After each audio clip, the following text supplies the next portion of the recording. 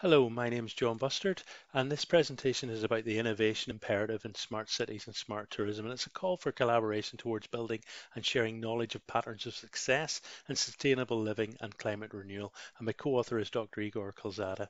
So in 2021, is news good for you? Well, I would argue yes, it is.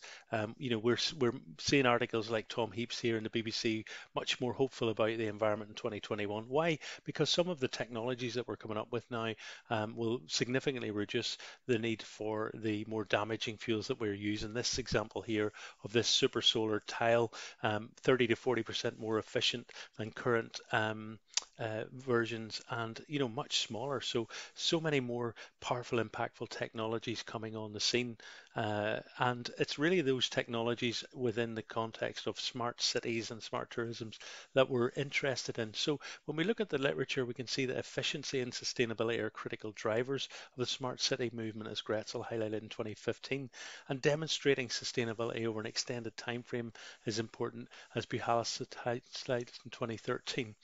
But experimentation, to develop and shift the focus of sustainability from distant targets and government policy to more concrete and feasible actions are where really we need to be moving to, as Calzada highlights in 2018. We look at this sort of sustainable economic advancement within the smart city, smart tourism perspective.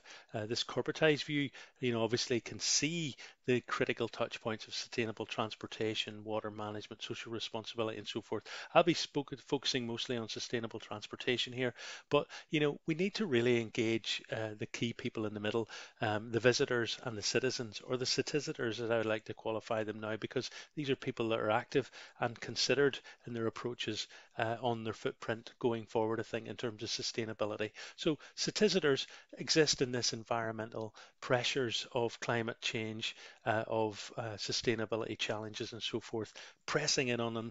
And just like us, we all exist in this sort of pentahelix here. And what we like about this is obviously we have academics, public, private, civic society more generally, but maybe driving this change might be these social entrepreneurs, activists, bricoleurs, brokers, assemblers, people that can really energize that people-led change. So I'm going to focus this on a Belfast story, give you some sort of an example of a citizen's kind of experience of the city.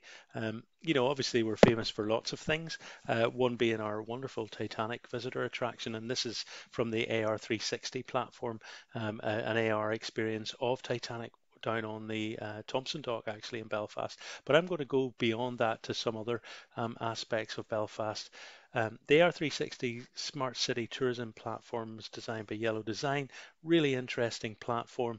It's an ecosystem really of experiences. It operates along an arterial transport route called the glider route, and its opportunity is to network citizens, visitors alike, to explore the city in new and unique ways and offer them all of these great experiences that they can have as well as part of that. So here's an example where you could get off in West Belfast and go and visit the international peace walls. The peace walls are contentious, in one level, but the actual story of them is being told really interestingly by both sides now, and it's that I'm interested in, and I'm sure offers opportunities from a community and civic perspective. So here we can see an example of how a tourist will explore that. They get off the glider, they'll scan for information, and that'll trigger their AR to highlight where they need to go. And the phone will obviously take them on a walk to the actual location, reducing all the need for signage, for over the top kind of visitor attraction stuff, and really reducing the impact and the imprint. So you can see that the AR panels will just automatically come Good out evening. and be explored. Here's an And illustrated you can summary of the get a news. sense of the The content latest really film of from this events wee and part of happenings the here at home in Northern clip. Ireland. So moving forward, beyond that, my question really is, could contested spaces fuel smart innovation? That's one area of interest for me. And obviously that's a kind of a very niche and narrow topic. For us though, when we're talking about this at ENTERXConference, hopefully we'll talk about, creating understanding of the wider implications of sustainability and sharing practice. Thank you for your time.